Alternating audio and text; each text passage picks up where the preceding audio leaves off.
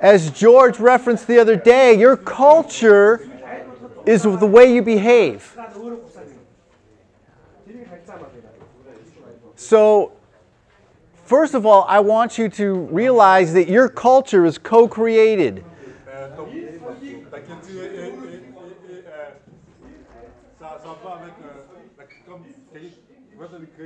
Your culture is the product of your behavior, your personality, your values, the behavior, personality, values of the other coaches, and then the behavior, the values of your players and their personalities.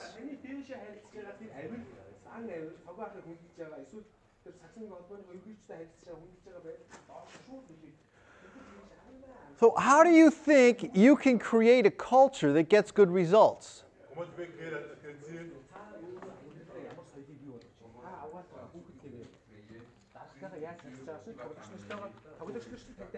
Think about some things you've learned this week and what George had to teach us over the past few days.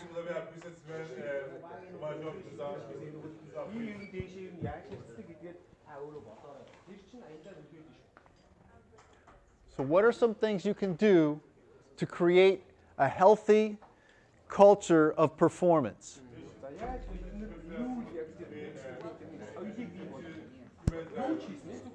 Well, communication. Okay, communicate clearly. About what? What do you want to communicate about? I agree. Sorry? Okay, be very clear on what the goals are. What does success look like? Great, very good. What else?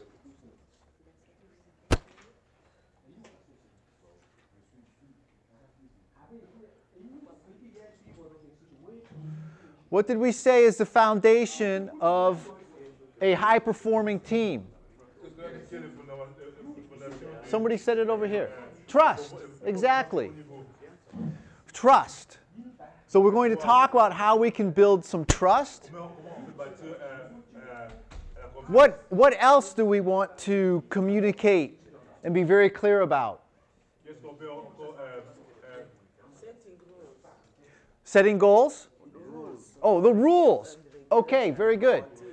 Okay, so these are the behaviors that we expect to see. Very good.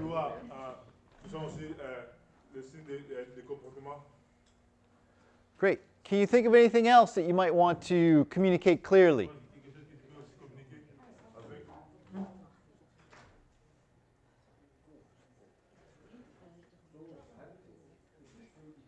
Okay, very good. We'll continue to talk about that. But look at this right here. Allow. If you are the leader, the coach, you are responsible for the culture of your team. Your team's behavior is a direct reflection of your leadership.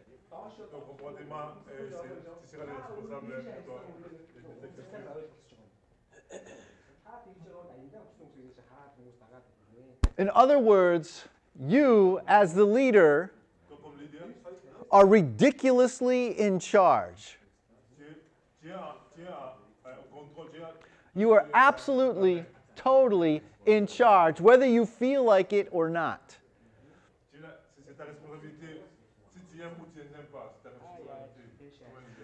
So we're not going to, it's not necessarily an authoritarian statement where you get to wield your authority over those that you lead. It's merely a reflection of the reality that it is your team.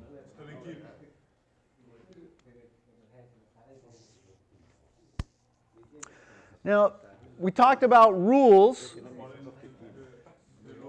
You can think of rules as boundaries. This is what you're allowed to do. This is what you're allowed to not do.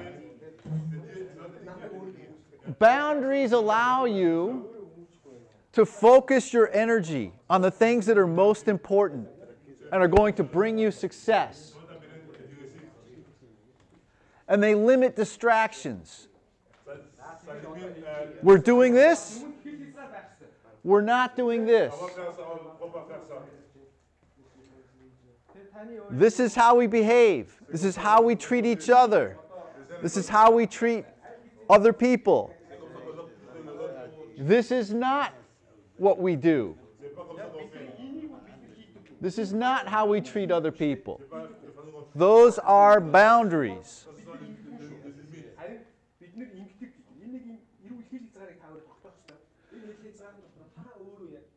So remember, good boundaries always create freedom.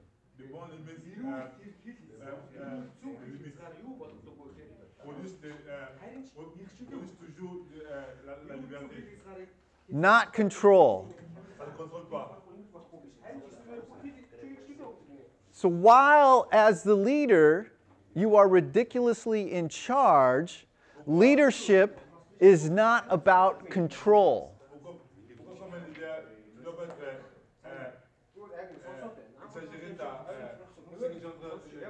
Great leaders create an environment of freedom within these boundaries.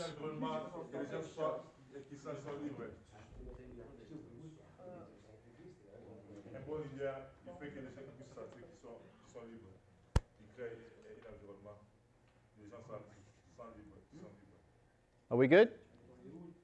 Good. All right. Now, this is something we've talked a lot about because it's that important. It's the foundation of every great team.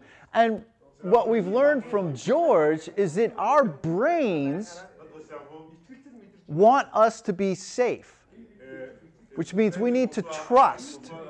Trust is safety. So the question that, as a leader, you want to answer for your players and for your team is, do my teammates feel safe? Do they trust me as the coach? Do they trust each other?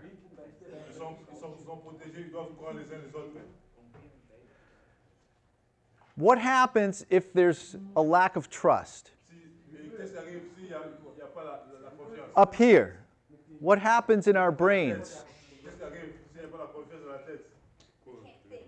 Right.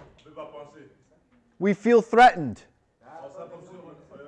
And we get what's called an amygdala hijack.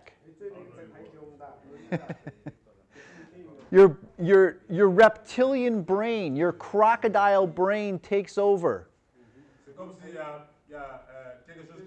You start thinking like a crocodile. Things usually do not go well when we're thinking like a crocodile.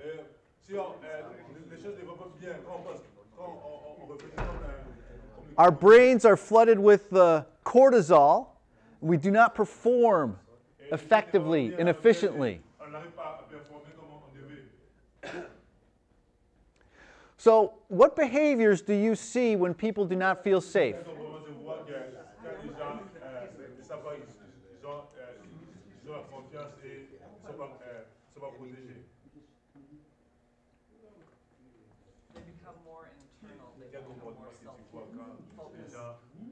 Okay. So they become internal and self-focused. Maybe they stop communicating. They isolate themselves. Isolate. Okay.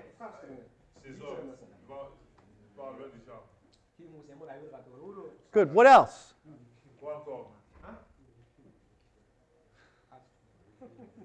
People don't feel safe. Okay, sure. They remove themselves from the threat. They withdraw. Good. Good. What else? Yeah, Ruth. Boundaries or rules that you set up, you see someone kind of acting out. Maybe they break rules or they their behavior. Sure. They start breaking the rules. You see, unhealthy conflict. Conflict that's focused on personality. It's a lack of unity, yes. More conflict? Yeah, more conflict.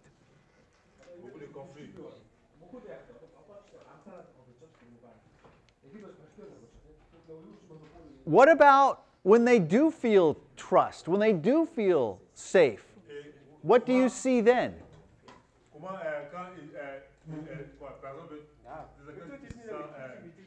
sentent comme s'il y a la confiance en eux et ils sentent comme s'ils sont all the decision it will be wrong. What's that? All the decisions wrong. Their decisions are wrong. Yeah. If they feel safe? No, if they don't feel safe. Yes. Okay. Okay. All right, very good. Yeah. Yeah, they start making mistakes. They're not thinking clearly. But if they do feel safe, then what do we see? Okay, team chemistry. Okay, we see healthy relationships. Esprit de corps. Great decisions.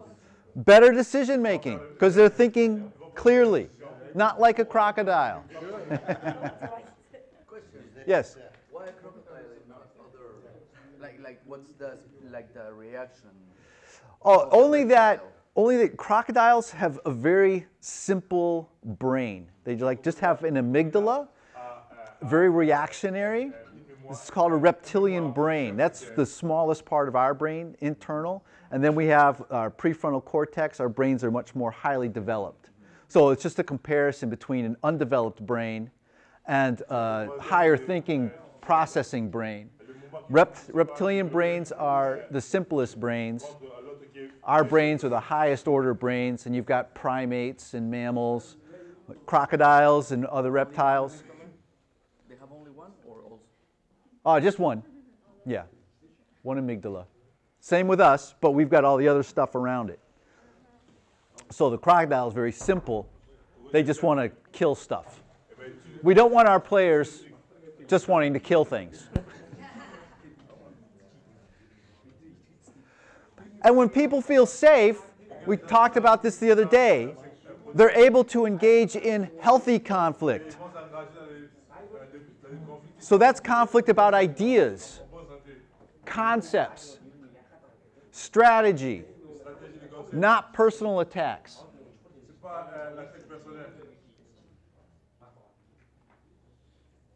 So, how can you know if someone feels safe or not?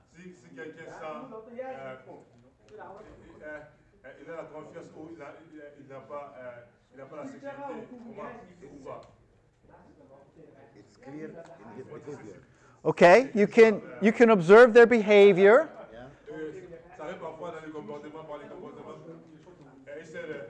Just by watching their actions.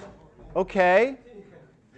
But nonverbal communication is kind of ambiguous. It's unclear. So if you want to know if somebody feels safe or not, how can you know?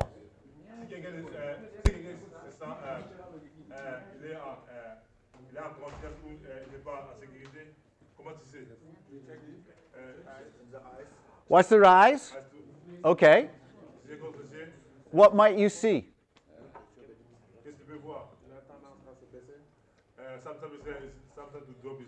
Okay. All right. Okay. So maybe they're tired. Maybe they feel unsafe. Again, how can we bring clarity to whether or not people feel safe? I was going to say ask them, but some people may say that they feel safe and they don't. So. I think you're right, though. Ask them. If they lie, that's not your responsibility. Just ask people, do you feel safe?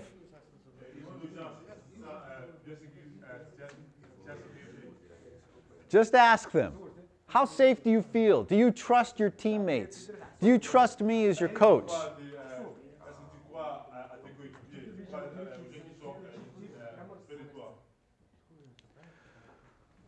So you'll see on this pyramid here, accountability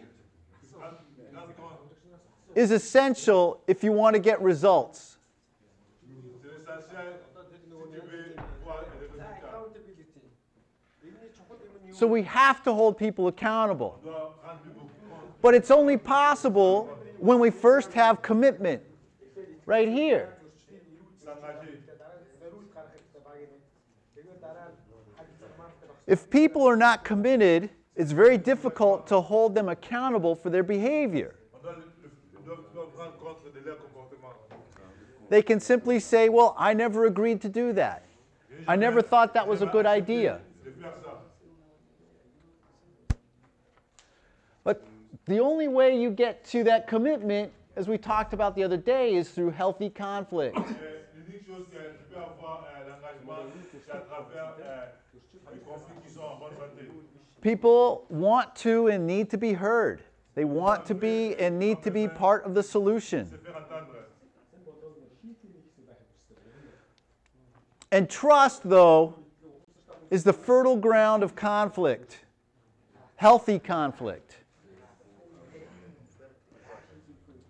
So your accountability and your team's performance is rooted in the level of trust, the level of safety that the people on the team feel. Les convictions en bonne santé, ça appelle la confiance et les gens ils ont du bon résultat.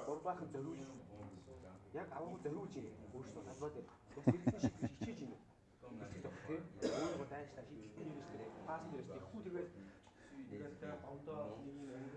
As a leader, you need to overcome what we in the United States might refer to as the wuss factor. Et comme les leaders, tu dois surmonter ce qu'on dit les A wuss is someone who is weak, tu dois surmonter ces mots, is afraid of conflict and confrontation.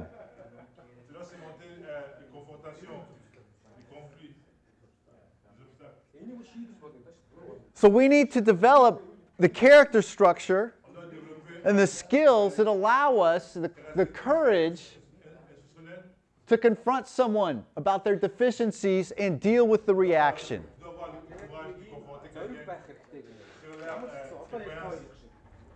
Энд яагаад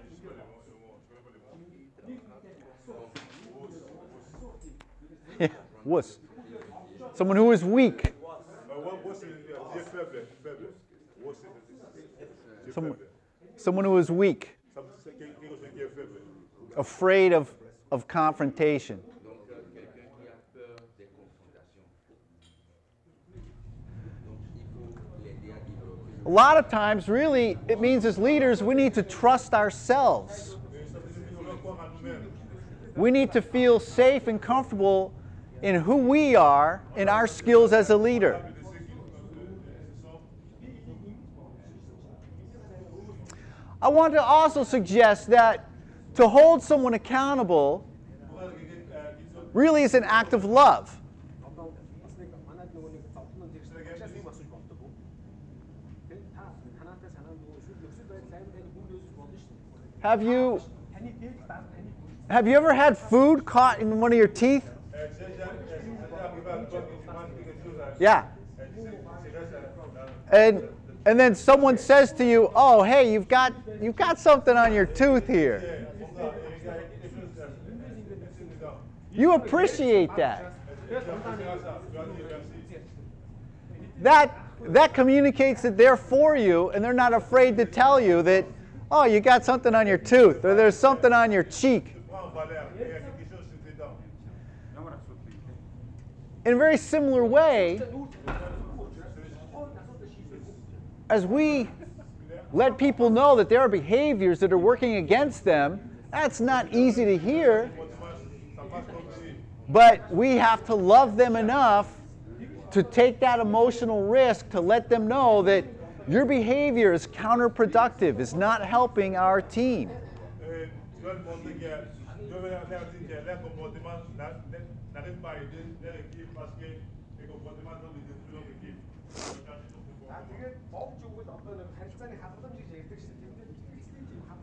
Okay, so here's some things that we can talk about on how to build trust.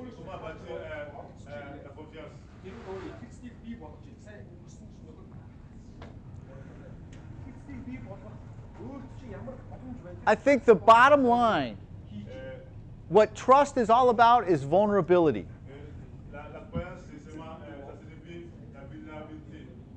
It's transparency that builds trust. That's Roger Schwartz, the author of Smart Leaders, Smarter Teams.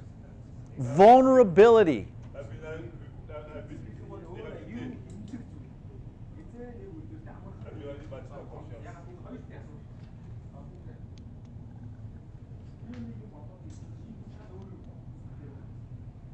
So I want to talk to you about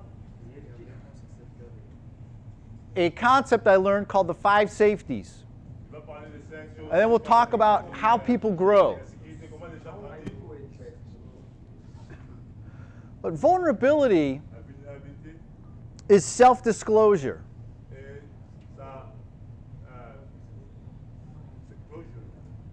Telling people about what's inside of your heart.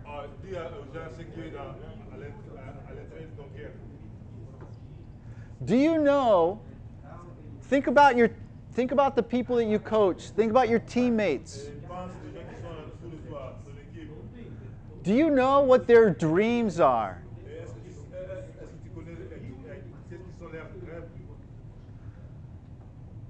Do you know how they conceive their identity, who they are?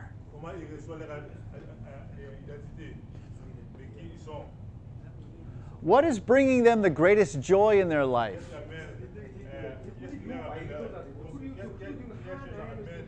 What is causing pain in their life? What are some of their greatest and favorite memories? What are some of their most painful memories? Those events shaped who they are today.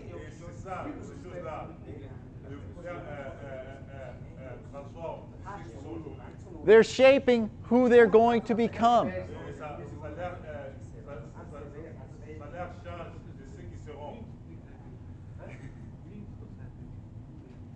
It's that knowing each other that pulls people together. That vulnerability.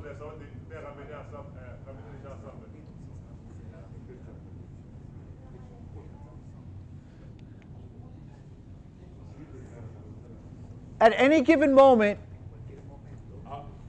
people exist in one of 3 zones.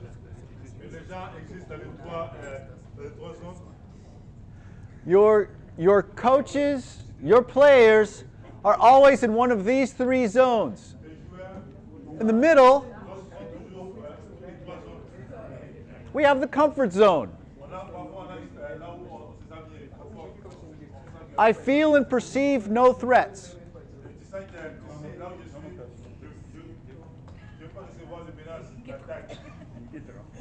It's a very easy place to be. When I imagine this, I imagine sitting home on the couch eating potato chips. No threats. Everything is safe. Next, we have the growth zone. This is where we're being stretched. We're taken out of our comfort zone. We're learning something new. So for you to come to the United States gets you out of your comfort zone. You're now in an unfamiliar place. There's a part of you that wants to go back to your comfort zone and will, but you feel safe enough to stay in the growth zone. This is very important because the growth zone is where learning takes place.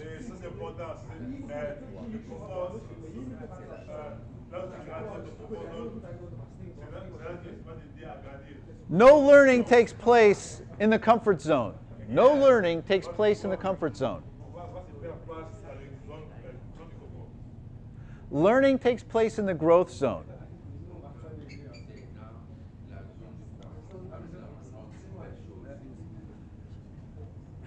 After the growth zone, we have the panic zone.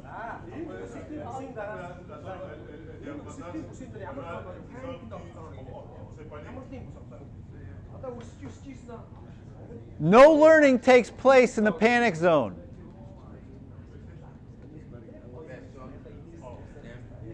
This is where people are very, very afraid.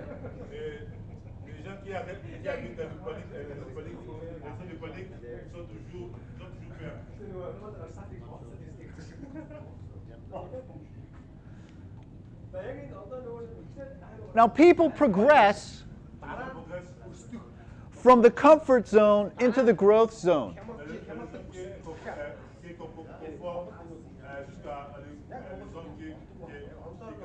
And they progress from the growth zone to the panic zone. When they get to the panic zone, they don't go back to the growth zone. They go back to the comfort zone. So as a leader, you want to very carefully manage and be aware of where people are on your team. Are they in the growth zone? Are they in the comfort zone?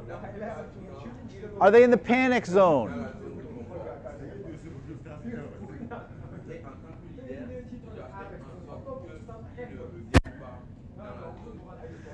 This is why we practice, practice, practice. So that in a game, players trust each other, and they also trust themselves. They also know how to react when things don't go well.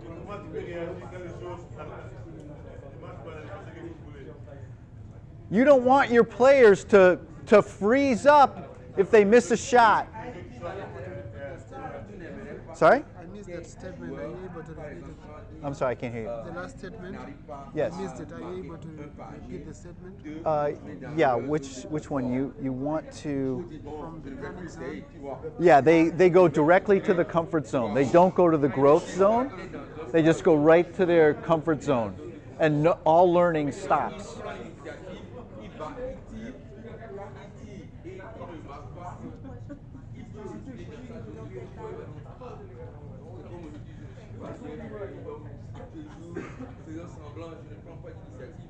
So let's say you're in a game and somebody turns over the basketball.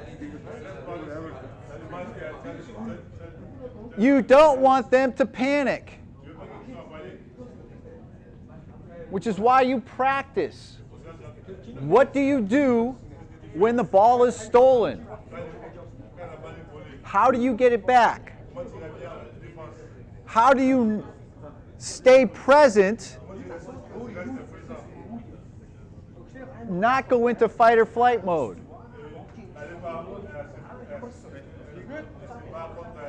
So, if your players know that their teammates aren't going to turn on them when they make a mistake, it creates a safer environment.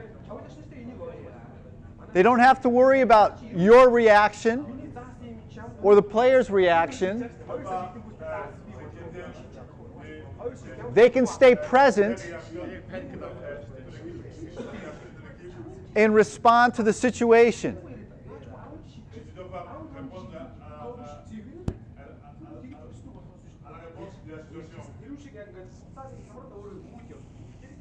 So, right now, in this room, you are in one of three zones. You're in your comfort zone, your growth zone, or your panic zone.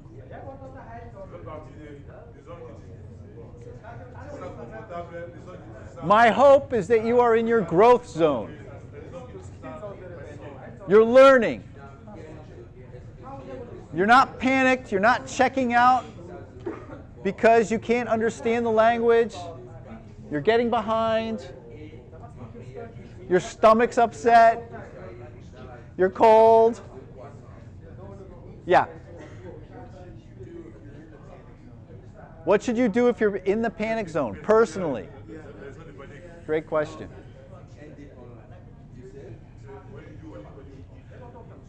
So, if you're in your panic zone, you're getting emotionally hijacked.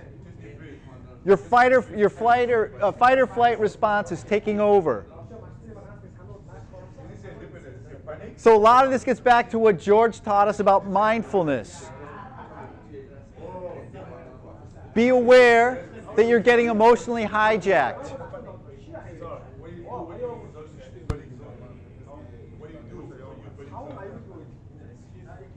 Take some deep breaths.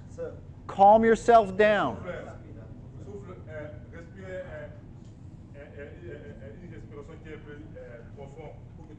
This is the secret to high-performing athletes. They find a way to calm themselves down.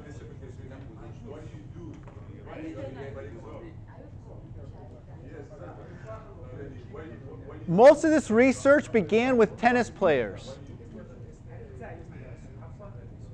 You'll notice that tennis players are at maximum exertion for a very short amount of time. Exertion, output, energy. They are totally amped up during the play. So you'll see a tennis player stand at the line, bounce the ball 2 or 3 times. Then they'll stop, do it again.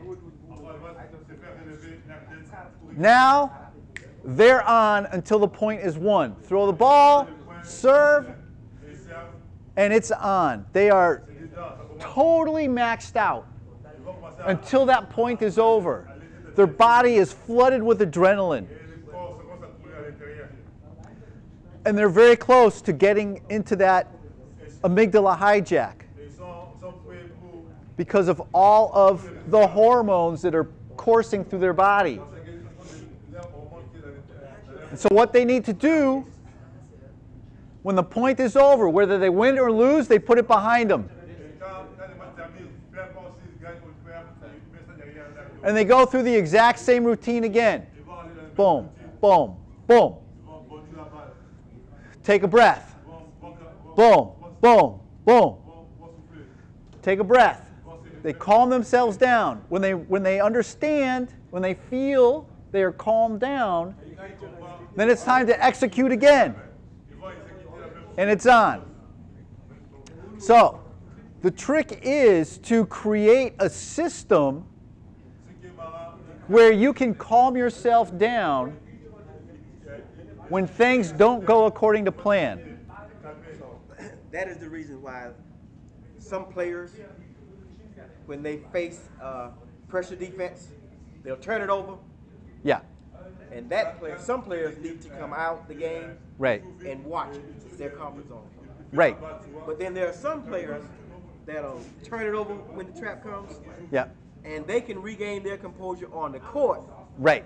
and play through it the next time. Right. Right. Yeah, that's it exactly. Yeah. So, teaching your players about mindfulness, teaching them to calm themselves down when they turn the ball over, when they brick the ball, is critical to keeping your team in this growth zone, in this maximum performance zone, in that state of flow that George talked about.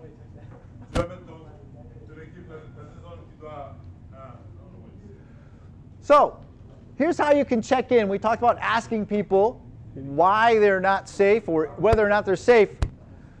You could just check in with your hand. Super simple.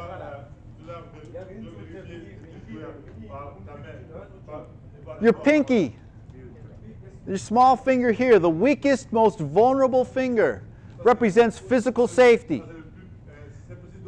If people perceive a physical threat, they are not going to perform well, if at all.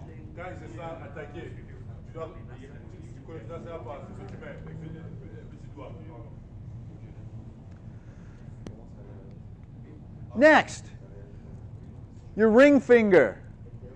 All right? This represents relational safety. In the United States, it's the left hand. In other countries, it's the right hand, where you put your wedding ring. Relational safety. If things don't go well, I know that my teammates, my coach, are not going to turn on me. Our friendship is safe. I told you about the Boston Red Sox pitcher, Eovaldi, who gave up the winning home run to the other team. All of his players accepted him. They hugged him. They thanked him for how well he pitched, even though they lost the game.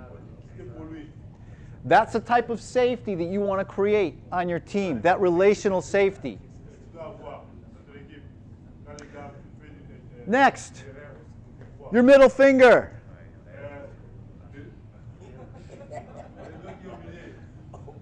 Respect. Right? Respect. It's a sign of incredible disrespect, but you want people to be respected. So check in and find out. Do you know that we respect you? If you send a guy in to make the game-winning shot and he misses it, he wants to know, are you still going to respect me? Yeah, we still respect you.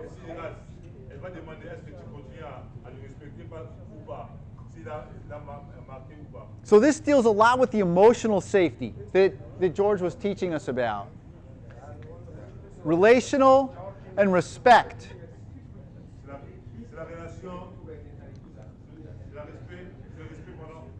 And then your index finger, or pointer finger, is directional safety. Are we clear on the goals?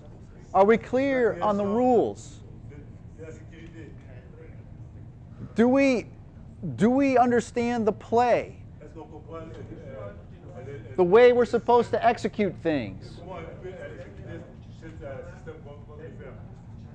Are my teammates competent? That all refers to directional safety.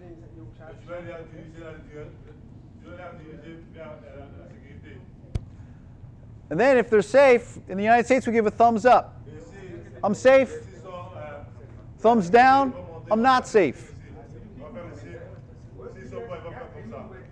So if you're in a team meeting, it's a simple way to check in with your team. Guys, how are we doing? Does everybody feel safe? Everybody can give you a thumbs up. If somebody gives you a thumbs down, check in. What's the problem? Is it physical, relational, respect, direction? I'm unclear what the play is. This other guy that I'm up against is massive. I'm afraid he's going to crush me. So a very simple way to check in with your team to find out if they are feeling safe, if they're in their growth zone.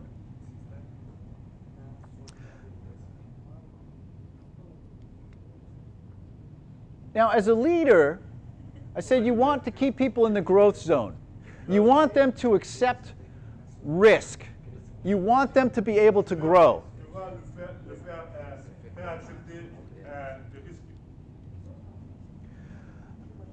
What we want to do is create basically safety lines.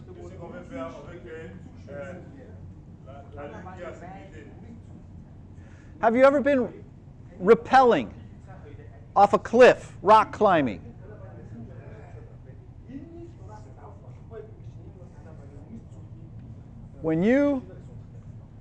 I've done this, and I can tell you that it's stupid.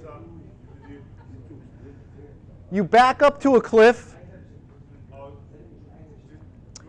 and then you start leaning backwards. And you know you're about to pass the point of no return where you're just going to fall. But the reason you do something so stupid is because there's a line that's anchored in the ground. And you're in a harness. So you start walking backwards off a cliff even though you would die. That's a safety line. And what you want to do is create those safety lines for your team.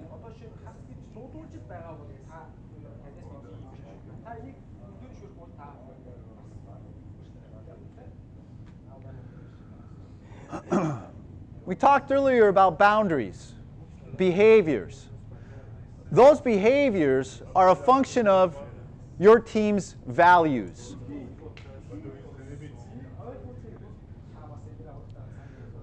These are the behaviors that we allow and that we expect. I like to refer to values as the rules of engagement.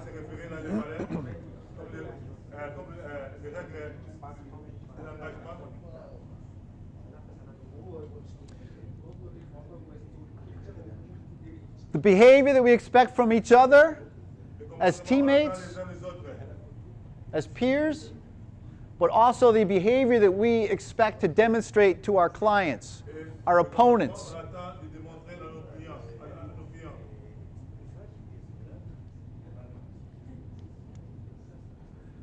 Here's some examples of some values. Faith.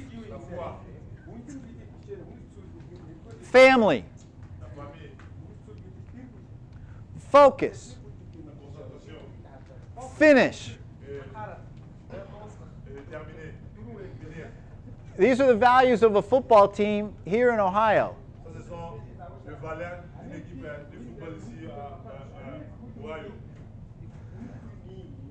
Now, as George talked about the other day, we need to be very clear about what these words mean. What does faith look like? What does family look like? What does it mean that we as a team treat each other like a family? What does focus look like? What does finish look like?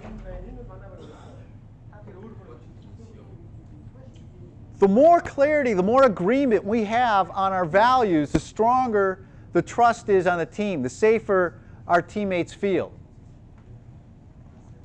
So as a leader, you want to be crystal clear on these are our values. And you continually come back and talk about the values. Everything is tied to your values. That is why you do what you do. Your mission. This is what we do because of what we value.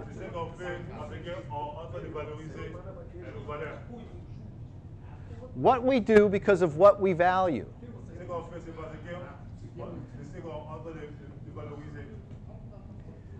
Because we value faith, family, focus, and finish, we play our sport in this manner.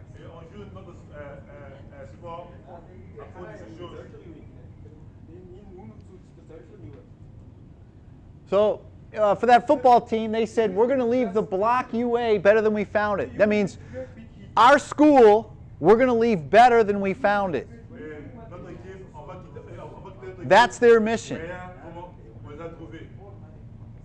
It's not about winning football games. That's going to happen. It's about their character. It's about their behavior. That's their mission.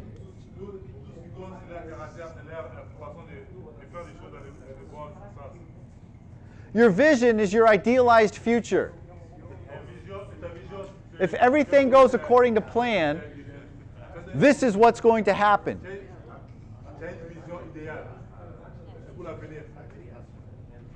Values, mission, vision. So their vision is we get a chance to play for the state championship.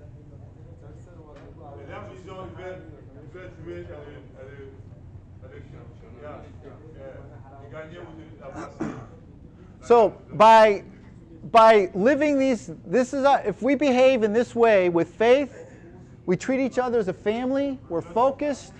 We're present. If we finish, then we will leave the block UA better than we found it. And we get to pursue a state championship. We're contenders. Oh.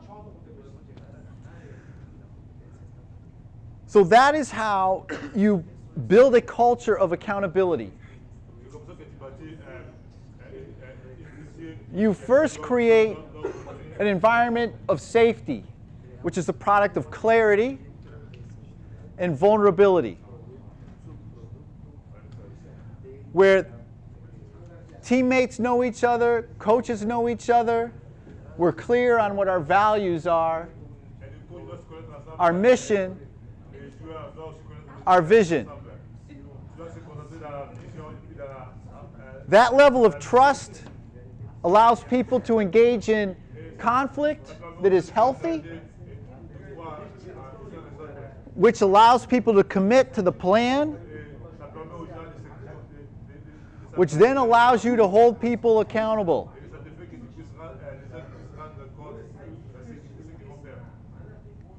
When you hold people accountable, that's when you get your performance and your results.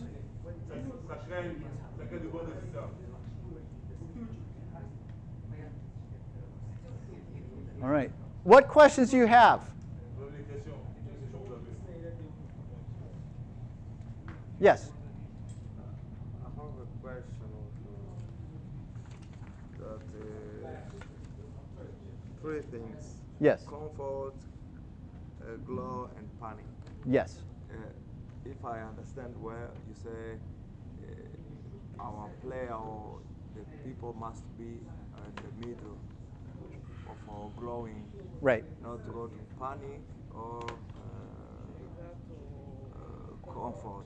Right. I don't know if he's not comfortable, he can become like he don't have trust to him, or if he's only on the way to glowing all time. Yeah. And then sometimes if the panic is bad, but somehow sometimes it's good because makes you to think about what you are going to do. Okay. How, so my question is, how is it really to be on the middle only? Okay, the question is, we have three zones: growth, safety, or comfort, growth, and panic. Inevitably, people are going to hit the panic zone. They're going to come back to the comfort zone, and we want then to help them process the panic. What happened? What can we learn from this experience? So it's okay that people hit the panic zone. It's okay, it's going to happen. What we want to do is create an environment then where they can come back to us for comfort, and then we can take them into the growth zone. The comfort zone is essential because that's where people recover. You can't always be in the growth zone. You need to come back into the comfort zone, which is why we sleep every night. So we can recharge and be ready to learn the next day. Yes? I understood a little bit like the perspective that Charles was saying. Yeah. Like he was, the way that I understood him is that maybe we want them to be always in the learning. Yeah. But he says more. I think that if it's like static or has like a flow. Right. So that maybe to not push them so hard to be only in the learning, but to allow them to go down to comfort, to be able to go back. So it's not like Right. recharging only at night, but Right. having that flow. Yes. Instead of going up to panic, go down to comfort. And Exactly. Exactly. So this is one thing that Coach said. A player panics on the court, you put him on the bench because he needs to calm down. That's the comfort zone. He's no longer competing. It's the comfort zone because he knows the coach, you as a coach, you're not going to blow up on him. And his players are going to come around him and support him. That's the comfort zone. You're not being punished. I'm pulling you out of the game because you need to calm down. So yes, this is a tension to manage. When you're training your players and you're teaching them a new play, or they're learning a new skill, they're going to fail. You know that. That failure is going to put them out on the edge of that panic zone. So you're creating a situation by expanding their growth zone as you approach the panic zone and keep pushing out, teaching them new skills, that growth zone expands, that comfort zone expands, that panic zone gets smaller.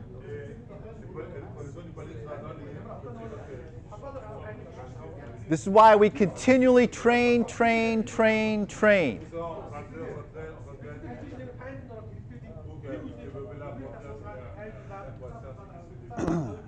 How many of you served in the military?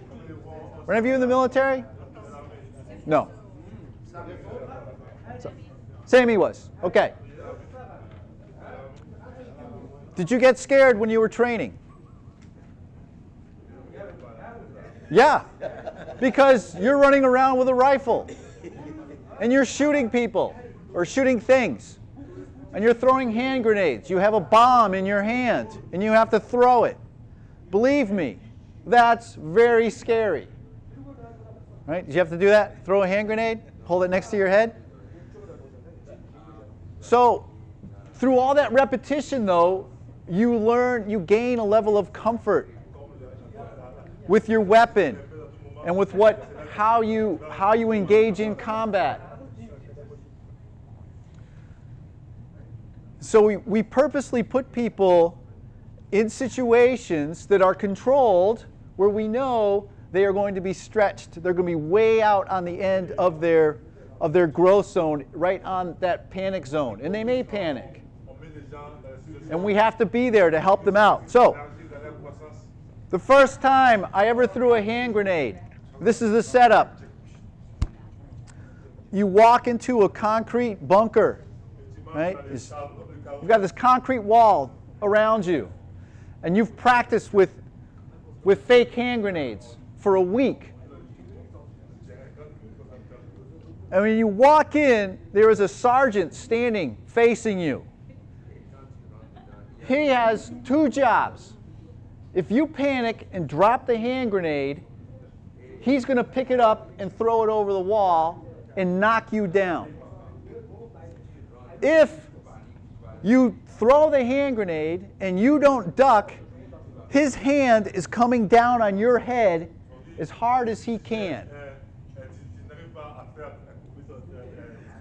So they've created an environment of trust. Even those are the safety lines when you're throwing a hand grenade. Is this what it's like for you? Yeah, same thing. So you stand there and you pull the pin and you rock back, and now you have a live hand grenade next to your head, and you're thinking, this is stupid. I want to get rid of this. And you throw it, and as soon as that thing goes over the wall, that sergeant, who's huge, is crushing your head. So I throw it, I'm down. Safety. Oh, it was a terrible throw. Embarrassing. Embarrassing throw. But I was scared to death. Now that I've done that, okay, the next time it's not so hard. The next time it's not so hard. Okay, so it's the same thing training our athletes. The first time they try to execute something, it's going to be difficult. But through repetition, things go well.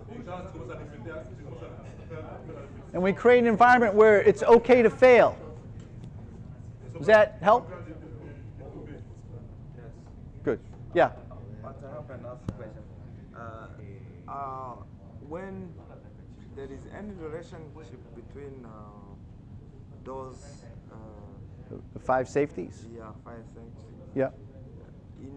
I don't know if you have an idea on Tai Chi. Tai Chi. Tai Chi, yeah. Yeah, it's a kind of relaxing right. mind. Yeah. Things.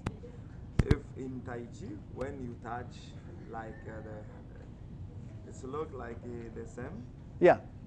That means when you touch this finger, it means you become physically soft. Oh yeah. I don't know if does it look like. I honestly don't. I'm not that familiar with Tai Chi to know. Oh. Charles, je pense que ici ils ont seulement utilisé les doigts pour pouvoir montrer certaines choses. Par exemple, on met la bague à ce doigt. Oui, je comprends. Oui. Mais je voulais juste lui demander si ça a une ressemblance. Non. No. It's just like number 1, 2, 3, 4, 5. Right. There's Ça n'a pas No. Just symbolic. Good. Yes. Create an environment of vulnerability. What was that one word you had in there? I think it was safety. Okay, yeah. Thank you. Yeah. Yeah. Yeah.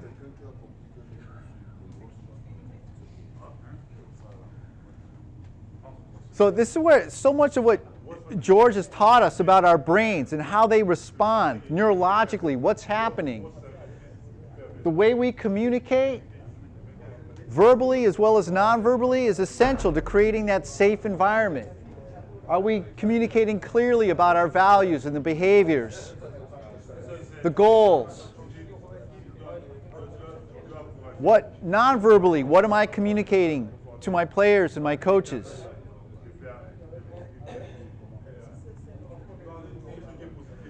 So find some people that you trust, that you know well, and ask them to speak into your life. Ask an assistant coach or ask your head coach, how's my communication? Do I seem arrogant? Do I seem angry?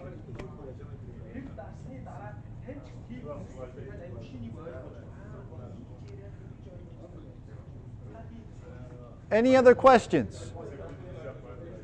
You're all going to go back and build awesome teams that perform at their highest level, I'm sure. So, I just retired from coaching, so I wish I would have thought of the bench as a comfort zone. I think that's a great way to talk to players so they don't think they're in trouble being taken out. Great. Well done, Coach. So I like that. But at some point, it should also be a learning zone. Absolutely. So, so how do you get them?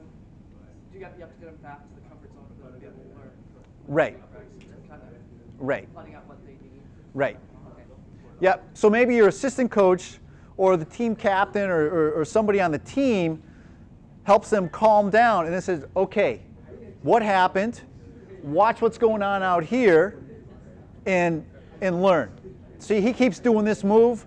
When he does that, you know he's going to do this. Things like that.